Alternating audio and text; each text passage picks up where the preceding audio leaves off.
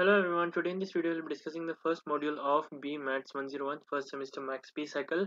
So in this module we have 6 topics. The first one is the polar coordinates and polar curves, and there are some proofs are there, and some formulas. We'll be learning the formulas and the equations, after which we will be solving the problems. Okay, so these are the 5 topics, but the fifth topic has 4 more subdivisions, so we'll be discussing all of them, what type of question you can expect in an exam.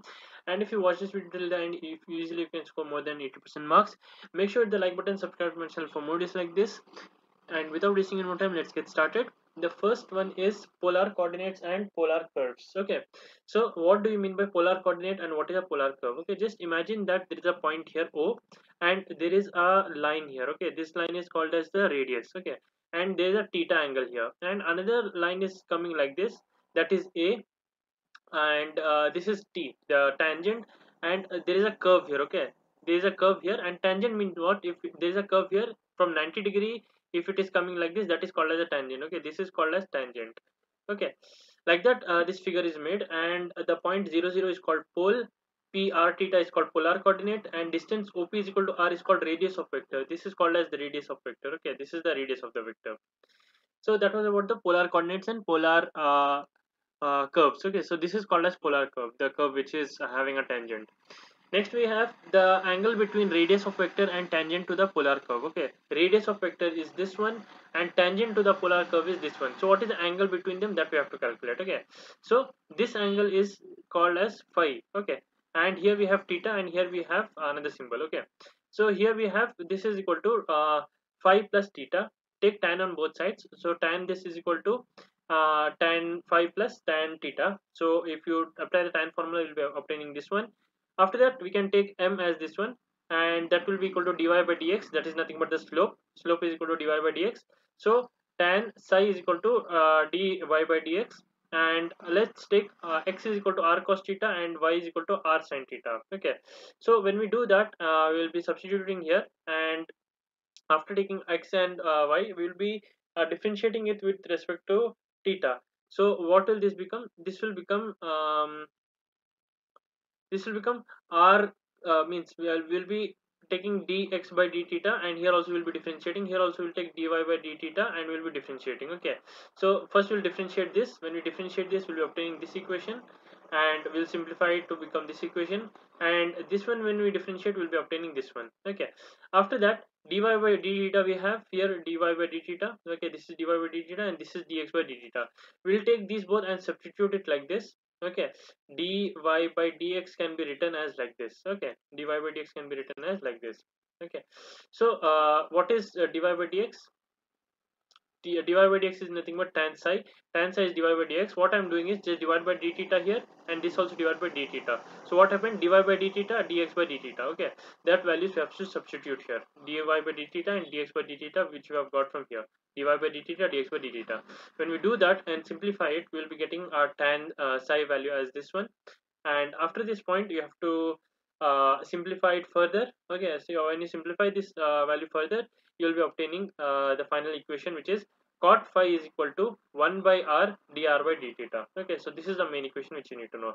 This is the phi is the angle between the radius of the vector and the tangent. Okay, then we have the angle between two curves. Here only previously we considered one curve, now we are considering two curves. Okay, so one curves will have one tangent like this, second curve will have tangent like this. Okay, so the first curve is f1 theta, it's represented as, second curve is f2 theta, and both are intersecting at this point. This is phi 2 angle, phi 1 angle, and the angle between the curve 1 and curve 2 is phi 2 minus phi 1. Okay, and t1 and t2 are the two tangents.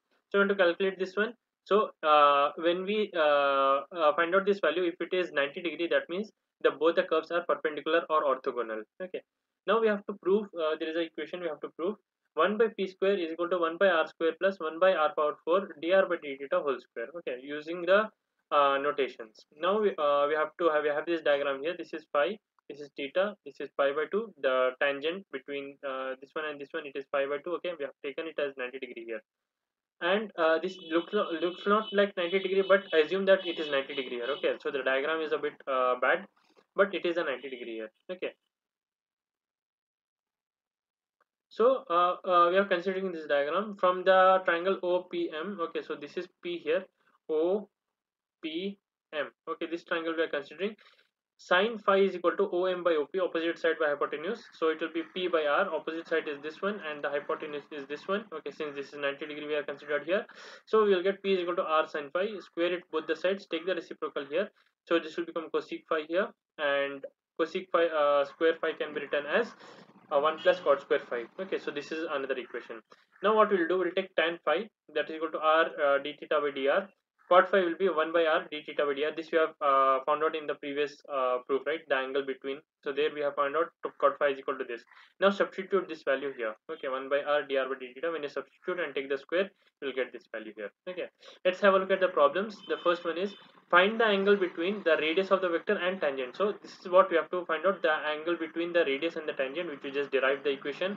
Curve is given here, r is equal to a1 minus cos theta. Also find the angle of phi at theta is equal to 60 degree. Okay, so first we have to find out the angle between them, then we have to find out what is the angle of this one when theta is 60 degree. Okay, now after you have got this equation, first step you need to do is differentiate with respect to theta. So you'll be having dr by theta and you will be having this one here, and when you take 1 by r in both the sides, and r can be written as a into 1 minus cos theta. Okay, this is the formula. R is equal to a into 1 minus cos theta. Okay, this is the formula, just remember you'll be using in the equations. So substitute that here, and this one we can be written as cot phi, so we'll be writing here cot phi, and this whole equation can be simplified as cot phi by theta by 2. So phi will be equal to theta by 2, and now we have to take theta is equal to 60 degree, which is in radians pi by 3. So when you take this equation and substitute it here, so it will become pi by 3 by 2. So phi will be, okay, so this is not theta, this is phi is equal to pi by 3 by 2, that is equal to phi equal to pi by 6. Okay, so this is the value of the angle we have got when it is theta is equal to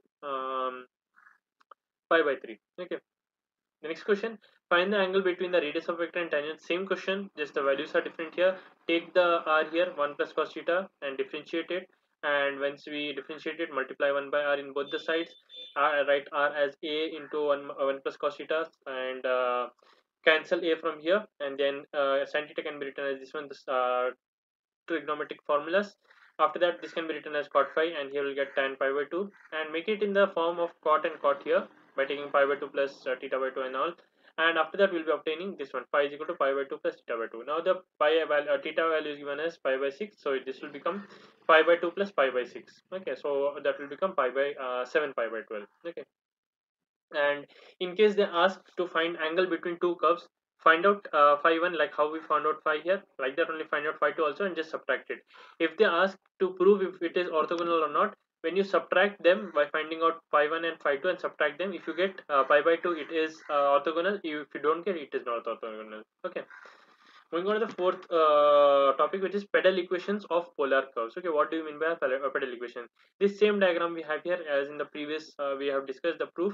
So here we'll be considering p is equal to r sine phi, or it can be written as 1 by p square is equal to 1 by r square 1 plus cot square phi, and this can be written in this form also, dr by theta. These are called as pedal equation. Okay, also it is called as pr equation where theta is excluded. Okay, so wherever theta is excluded, that is called as pedal equation. Okay, these two are the pedal equations. Okay, let's have a look at the problems. Here, find the pedal equation for the polar curve. So pedal equation we have to find, and this equation is given to us. Always when this equation is given, you have to find dr by d theta, which is differentiated with respect to theta. When you do that, you'll be getting this one. Then multiply 1 by r in both the sides, take r is equal to a1 plus cos theta, and simplify it. How to simplify? You'll be getting this value here. After this, the cot phi value, substitute it with tan theta by 2 in this equation. When you do that, you will be getting 6 square theta by 2 here, and that can be taken in the downside as cos square theta by 2. So after taking reciprocal of both of these, you will be getting p square is equal to r square 1 plus cos theta by 2. Okay, so this cos square can be written as like this, right? When you have taken it up and by using the formula, cos square theta by 2 is equal to 1 plus cos theta by 2. After that, the 2 you can take here, r square by 2, and 1 plus cos theta can be written as r by a. Okay, because r is equal to a into 1 plus cos theta, right? And after that, r by a, just multiply it with this one, so we'll be getting the equation without theta. This is called as the pedal or the pr equation. Okay, moving on to the last topic, which is curvature and the radius of curvature. Very important question. K is called the curvature, p is the radius of curvature, P is equal to 1 by K, which is also ds by d psi. Okay. Now you have to remember three equations: arc length of different curves. Okay, arc length of different curves. First is parametric equation: f of xy is equal to c. So ds by dx can be written as square root of 1 plus dy by dx whole square. That can be written as, this is the first differentiation of y. So y dash it can be written, and square is here. So ds by dx can be written as square root of 1 plus y1 square. Same thing for ds by dx, dy, it can be 1 plus x1 square. And if it is in the form x is equal to xt and y is equal to yt, like a parametric equation, then you will differentiate with respect to t here. So it will be dx by dt square plus dy by dt square. Also this can be written as x dash of t, y dash of t. Okay, if f r theta is given, then ds by d theta you have to take, and that will be r square plus dr by d theta whole square, or that can be written as 1 plus r square. You can take it as common here, and d theta by dr whole square. Okay, you can write it in both of these ways. Both are valid ones. Okay, so we need to derive the three equations, first in Cartesian form, then in the uh, polar form, and then in the pedal equation form, and then in the theta form. Okay, so we'll be discussing each one by one. So if they ask you the derivation in the Cartesian form, just make this diagram. This is the slope, which is given as m tan psi, and f of xy is equal to c, and this is the tangent here. So m is equal to tan psi, that is equal to y1. Okay, so the y1 is nothing but dy by dx, that is only the tan, I mean the slope and the tan value, so everything is same only. So we'll take the psi value as tan inverse of y1, differentiate with respect to theta. When you differentiate this tan inverse with respect to theta, we'll be obtaining it like this. And we can take d phi by d theta is equal to this one when we simplify it further. And this equation, you know, right, I just discussed in about ds by dx is equal to 1 plus y1 square. So y1 value will be not y1 value, we'll be taking this one, p is equal to ds by d psi, and taking the dx in both the sides, so that we'll be able to substitute this one and this one. We'll be doing that. So ds by dx will be substituting it here with this value, and d psi by dx value will be substituting it here. Okay, this one value will be substituting it here, and actually this is d psi by dx. Okay, so we'll be substituting this value here, and after that we'll be simplifying it further, and we'll be getting this equation. Okay, so this is the main equation which we'll be using in the numericals, and this is in the Cartesian form. Okay, second is in the polar form. Again, make the same diagram, take the theta here and psi here and phi here. After that, we know that psi is equal to phi plus theta, and take the differentiation with respect to s on both the sides, and divide by d theta here. And after that, take dA theta by ds as common, and we'll be obtaining this equation. Also, we know that tan phi is equal to r d theta by dr, and just keep r here and take dr by d theta in the bottom. And when you take d theta by dr in the bottom, you will be obtaining this one. And after that, tan phi is equal to r by r1. Okay, so this is called as r1, and where r1 is this one. Okay, dr by d theta. After that, you will be obtaining the value of phi, which is tan inverse of r by r1. Now using 3, differentiate with respect to theta. You have to differentiate this with respect to theta. When you do that, you will be obtaining this equation, and yeah, this equation we will be obtaining. After that, keep this in mind. The second one, we'll be taking it like this. The second one, what we have got here in the above, right, this one. Okay, this one will be taking here, and here we'll be substituting the value of d phi by d theta, which we have got here. When you do that and simplify it, you'll be obtaining an equation like this. Okay, this is how you derive in the polar form. Next is in the parametric form. In the parametric form, this is the formula which will be there, and there is no derivation of it. This is just the formula which you have to use: x1 square plus y1 square, or you can even write as x1 y2 minus x2 y1. Okay, so this is the parametric equation here. Okay, the parametric form, this one you'll be using. Okay, and there is a division sign in between them. Okay, so this is a division sign which is present here. Okay, so that is about the radius of curvature in parametric form. Next we have the radius of curvature in the pedal form. In pedal form, you'll be writing like this: p is equal to r dr by dp. So when we do the questions, you'll understand it more better way. So find the radius of curvature. They have asked find the radius of curvature, which means p we have to find. Y is equal to a log sec x by a. Here y is given, so we'll be using the Cartesian formula. So we'll be differentiating with respect to x because we want dy by dx. So we'll be obtaining this one. After we got dy by dx, again we'll differentiate with respect to x because we want y1 as well as y2. When we'll do that, we'll obtain y2. After we have got y1 and y2, substitute this formula y1 and y2 here. When you do that and simplify, we'll be obtaining this equation. Okay. Find the radius of curvature of this equation here. So here also, as you can see, x and y are there, so you have to take the Cartesian form. Take the Cartesian form, and the value of p also is given as this one, means x is equal to 3a by 2, y is equal to 3a by 2. Okay, at a point we'll substitute that as well. So we'll differentiate with respect to x as usual, and we'll get y1. Again we'll differentiate with respect to y here, so we'll get y2. Before that, we'll also find out the value of what is y1 when x is equal to 3a by 2 and y is equal to 3a by 2. Substitute the values here, x and y, and you'll get an answer here. And same for the y2 also, you'll do that and find out one value here. And after you have found the value of y2, we'll take the positive value. Okay, even if you get negative, we have to take the positive here. 32 by 3a, we have to take the modulus here. Okay, like that. After we find out the value of y1 and y2, just substitute those values here and find out the answer. Okay. If they give you in the form of theta, which is the polar form, r power n, a power n cos n theta, then differentiate with respect to theta first to find out what is dr by d theta. Okay, and simplifying further, you will be getting the value of cot phi. How you will get cot phi? This is equal to cot phi. Okay, like that, and tan n theta is there, and put it in the equation of this one because you want to find out the value of p. And when you do that and simplify it further, you'll be getting the value of p here as a n p r n plus 1.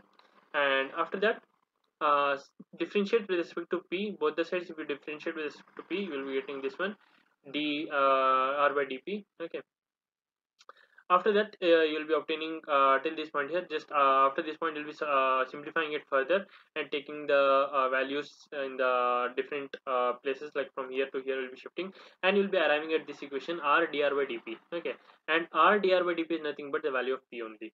Okay, r dr by dp is nothing but p, and whatever answer is here, that is your final answer. Okay, this is how you need to follow the steps and find out the answer.